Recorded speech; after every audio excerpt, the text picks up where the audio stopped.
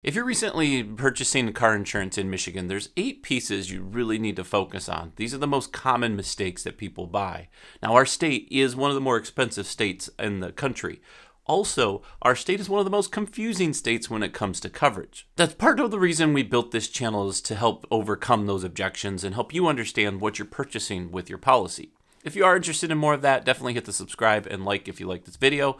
In the meantime, let's dive into the first reason and the biggest mistake that people do when they're purchasing car insurance in Michigan. The first mistake that I see most people do is they don't buy what's called the mini tort or limited property damage. What that is it's probably the least expensive piece on your car insurance policy.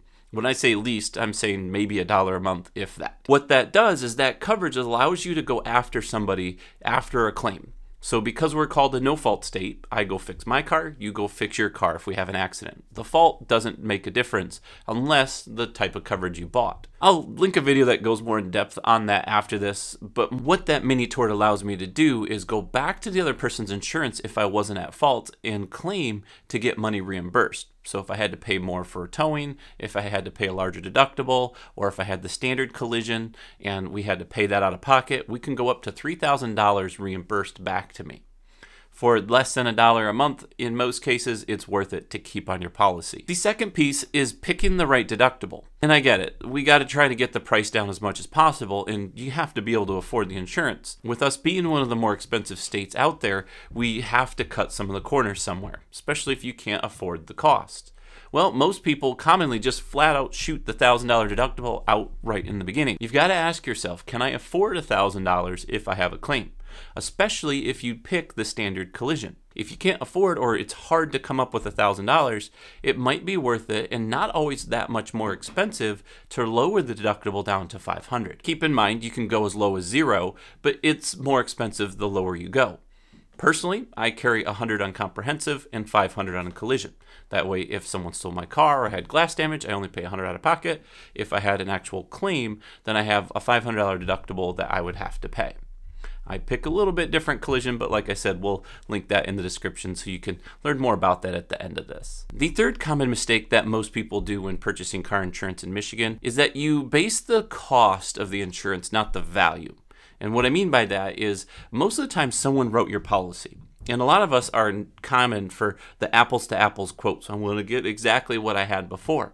And some companies can't even do that because they offer different coverage levels. The biggest thing you've got to figure out is your agent, or the agent that created your policy, did they understand your situation, and have you had a review on it recently? If you haven't, then you may want to talk to the agent you're speaking with to find out the coverages that you should carry, not so much the coverages that the last agent gave you. I can't tell you how many times I save people money and we double the coverage that they have, because giving them the right coverage can actually put you in a different bracket that makes it less expensive. So having an agent that knows what they're doing with that can be a very big benefit. That actually kind of segues into the fourth mistake that most commonly is made, is shopping the big box companies. They're great. In some states, they're amazing.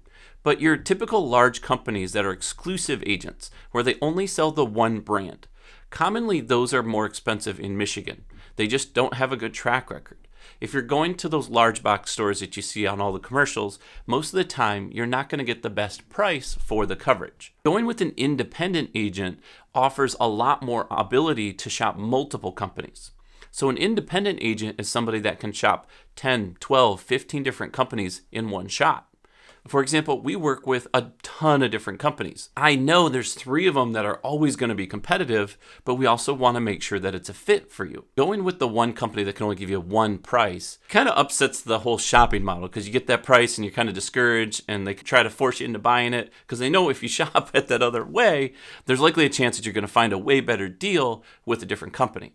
Now, don't get me wrong, I don't want to put some of the big box companies down. There are a few tiny little zip codes out there that I've seen where they are competitive, and that's good. But if you're trying to get the best deal, in most cases, going with an independent agent is a fit more often than not. By the way, if you are shopping for car insurance, I'll put a link in the description below. If you want to do a quote with us, you can either do a live quote that will let you get some prices right online, or if you want some help and advice, we'll actually put our link to our form where we can actually go over it with you to make sure it's the right fit.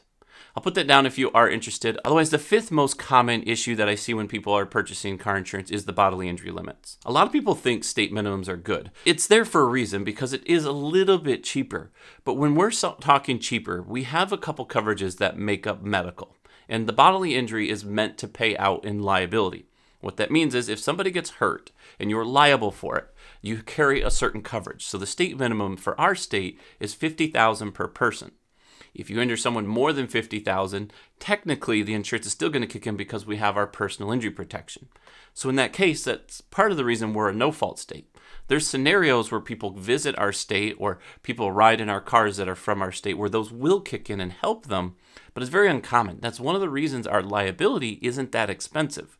So going down to the state minimums, in most cases, almost every case, doesn't make sense. There's not a cost to value there that makes it a reason you should go that low. The other piece to that exact same scenario is if you do go lower than that, because the state wants you to have the higher limits, anything that you pick below $250,000 per person, $500,000 per accident, so if there's multiple people, they require that you sign every single renewal that you want to have lower than that. If you forget to sign it, it will let you continue the policy, but it'll default to the higher coverage, and you'll notice that the price goes up. Keep that in mind when you're shopping because companies do care what you carried before.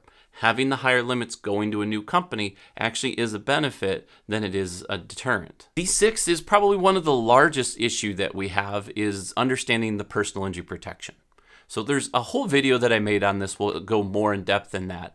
But I find that most people don't understand that when you leave the unlimited plan, there's nothing wrong with that. You can choose that. That's the reason they're there. Is cost-wise, it is cheaper to go lower than that. But once you leave that unlimited plan, you're giving up what's called long-term care.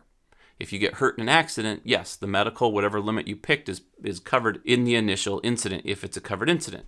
So if you had a medical claim and you're in the hospital, then they're going to pay for that. But once you get out of that, someone taking care of you, helping you rehabilitate, getting a wheelchair ramp if you need one, whatever the case is, the quality of life after the fact is what you're giving up. Like I said, we go more into depth on that, and I'll link that video in the end of this. The seventh common mistake is choosing the wrong agent. It kind of falls in play with choosing the wrong company. Not necessarily that it's a bad fit in those companies, but the agents, you're going to find that half of us don't know what we're talking about.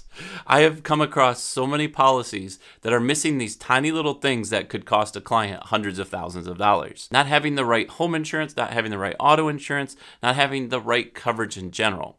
So if your agent isn't asking you qualifying questions, what's your situation? Why are you looking? How can I help you? What are your income levels? What kind of cars do you have? Like all of the pieces that make that up.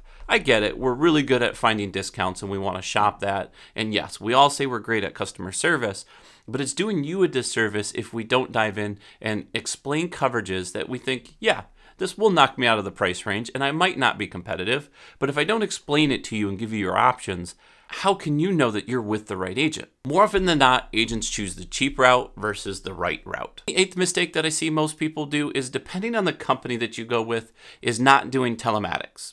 Yes, Mark, I don't want the big brother to track me. And I get it. For those of you that are in that scenario, great. Then just go ahead and watch the next video. But honestly, that's one of the biggest discounts that I get on car insurance.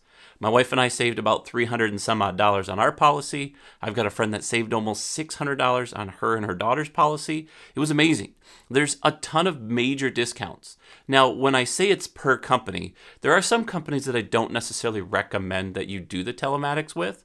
Really, it's the ones that track you consistently. To me, that's the big brother world, right? That's where they want to track you everywhere you go, and every year your policy changes based on that rate. One year you're going to drive bad and you're going to pay more. And I don't like that. So personally, that's not a fit for me. It's the ones that let you do a 90-day program to where it's 90 days and then done. You can shut it off, delete the app, whatever you want. They get a sample of your driving and they give you the opportunity to drive really good, and it's nice. So those scenarios are the ones that I lean towards more than the others. There are a lot of different mistakes that people do make. If you have some that I didn't mention that you think are powerful, leave it in the description below. Otherwise, like I mentioned, if you want to learn more about the types of collision that Michigan offers, that's very powerful to understand. And you should be having a discussion with your agent either way around those. Here's the 3 different levels of collision that you can purchase. If you want to learn more about the largest issue that we have is understanding the personal injury protection, I've got a brand new video that we made about PIP, the personal injury protection. Go ahead and check one of those out. Otherwise, I'm Mark with Valor Insurance. I'll see you soon.